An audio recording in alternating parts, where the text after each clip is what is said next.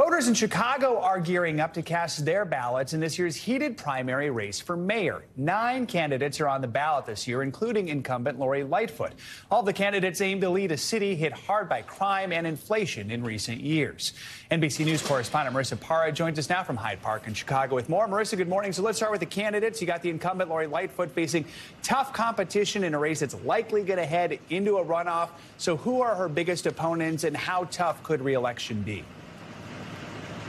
Yeah, I mean, when we talk about what we're expecting from today, I think something that's just so notable is that there is not a sense of confidence as to whether or not we will see Lori Lightfoot reelected. And that could be in several ways, right? I mean, there's not even a sense of confidence in terms of whether she would make that runoff race that would happen in April 4th, just over a month from now. So when we talk about her biggest competition right now, obviously, Joe, we know that polls in general are never a guarantee of anything. But polling does show that her steepest competition is coming from the former Chicago Public Schools CEO, Paul Vallis. And then there's a very tight race in terms of the polling for second place. And so we're looking at there's Lori Lightfoot right now is kind of neck and neck with 2 other candidates. But you mentioned it yourself. There's a large field here right now. Incumbent Mayor Lori Lightfoot competing with 8 other challengers. So, Joe, I think that in terms of what we can predict,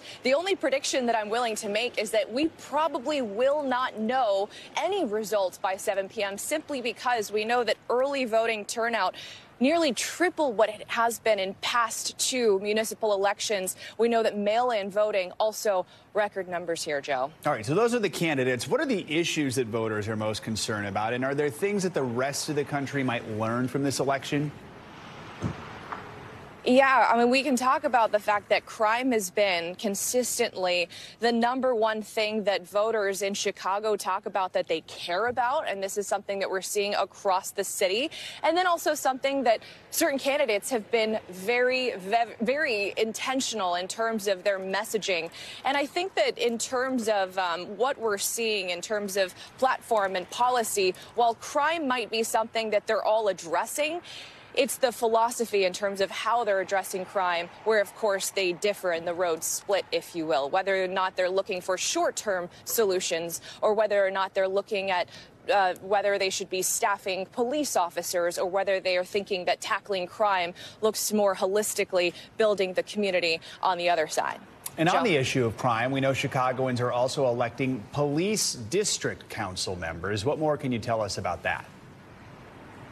Yeah, so we have 66 positions up for grabs. This is something that advocacy groups have been pushing for. We know that this is something that's been part of the conversation on a national level. We're seeing that here in Chicago for the first time. 22 Chicago police districts will now see community members who will be able to weigh in on things like police budget. They will be able to weigh in and review items when it comes to controversial topics. We're talking about Chicago police here in Chicago. This has been something that has been part of the discussion for a long time. But I think in terms of who people are voting for, when I've just talked to people on the ground here, I will say that a lot of them don't really know who they're voting for, and they're not really sure how this is going to turn out. So I think collectively we're all eager to see how that does play out, not just today with how the election day goes, but in the coming years. Joe? All right, Marissa Parra in Chicago. Thank you.